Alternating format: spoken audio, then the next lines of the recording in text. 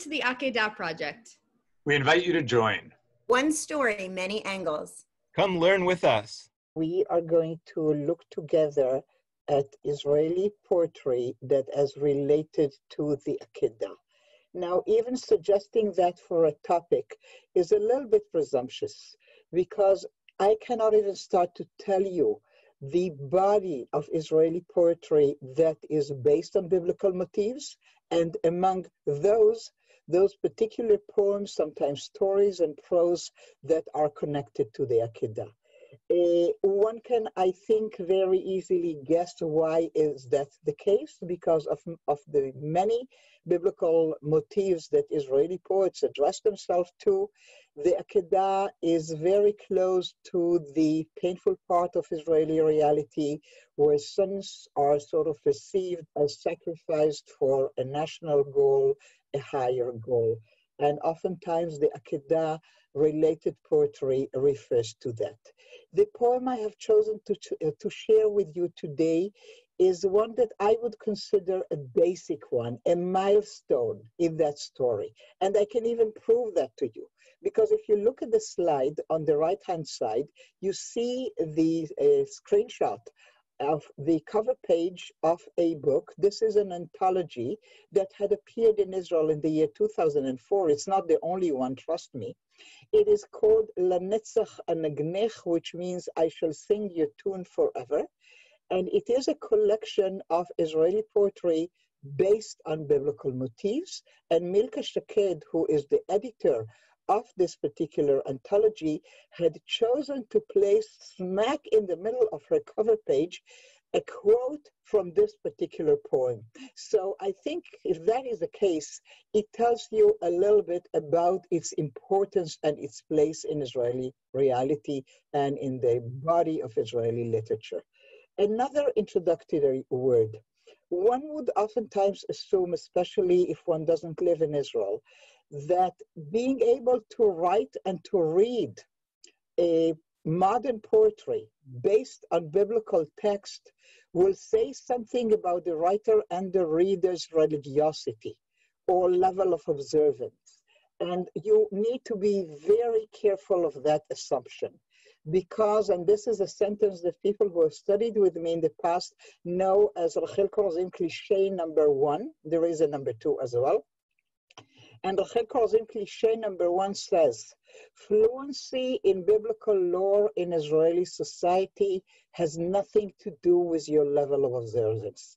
This is the case because Tanakh, Bible, I'm not talking about the references.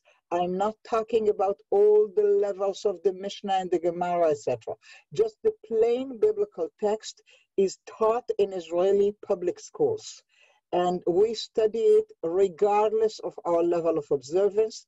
We oftentimes are very familiar with biblical stories. I occasionally check with my grandchildren, and I can tell you this is the case. Chaim Gori, born in the year 1923, passed away only 2 years ago, so we can call him a contemporary, although the particular poem that we are looking at today was written pretty early in both the history of the State of Israel and of Chaim Gori himself.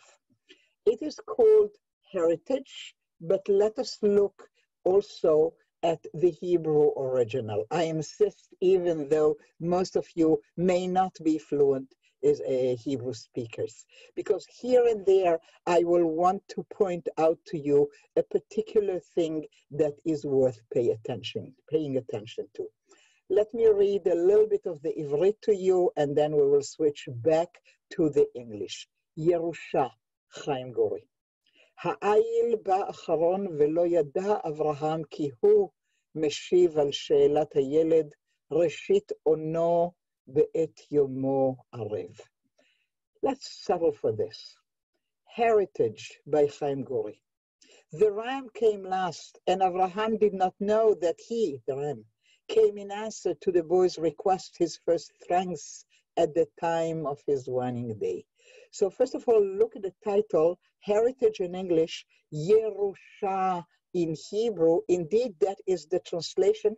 Just bear it in mind, because we will come back to these two words, asking ourselves, what exactly is our heritage? What exactly is the thing that we carry with us from the Akedah, from the binding of Isaac, according to Chaim Guri? So the first thing that one may want to pay attention to, and every biblical scholar, rabbi, student, whoever you may be, will ask yourself, or you'll yell at Chaim Guri, Rega, hang on for a minute, sir. What do you mean the ram came last? What, are you coming in at the end of the story? Already at the denouement, at the happy ending? And what about the call? And what about the 3 days from Beersheba to Jerusalem? And what about the climb in the mountain? Do they not matter? You start your Akedah-related story at the very happy ending. The cavalry have arrived. The ram came last. So what's the point? So I think the first thing that I would like to leave with you today is, for Chaim Guri's message, is that the Akedah story does not end with the seemingly happy ending of the arrival of the ram. For Chaim Guri and for many readers, the Akedah story and our relationship to it only start at that point. So that's the first line.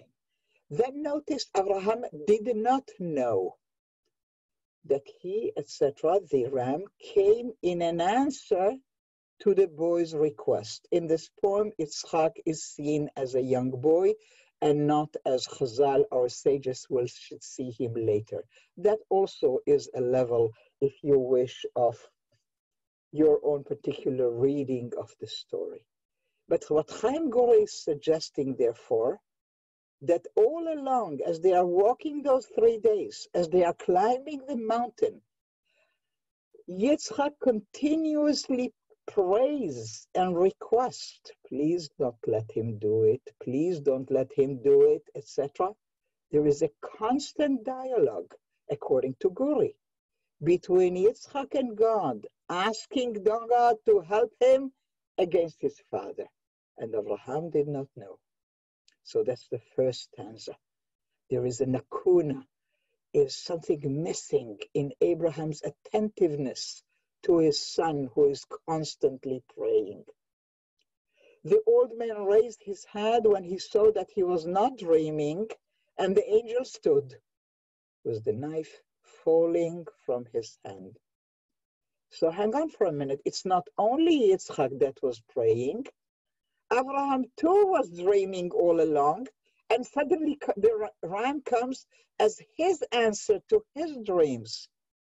So what does Chaim Guri actually suggest here? That there is absolutely no communication between father and son? This one is making his prayers, the other one is dreaming his dreams, and they cannot talk to each other? Is that the message?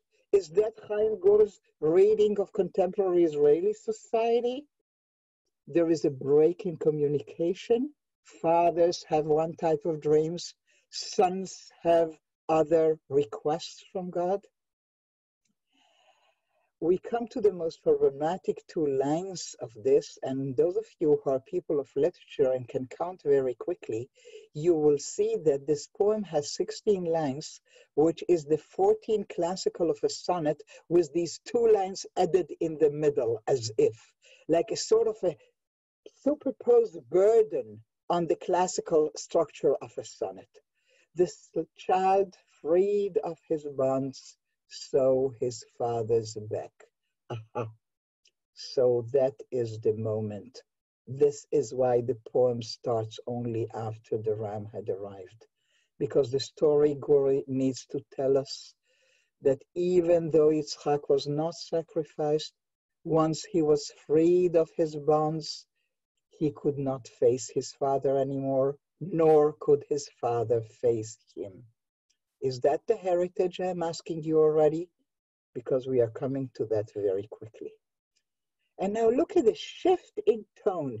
Indeed, as if it was a sonnet, and we finished the first 8 lines, and we are ready to face the following 6, and there is that classical sonnet shift in tone in the middle.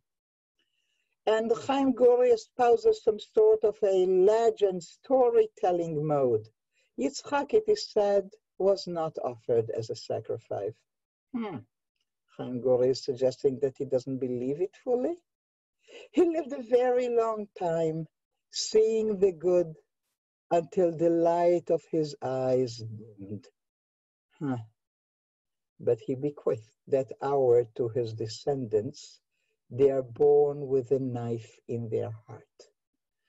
So first of all, these are the two lines marked on the cover page of that book that I showed you.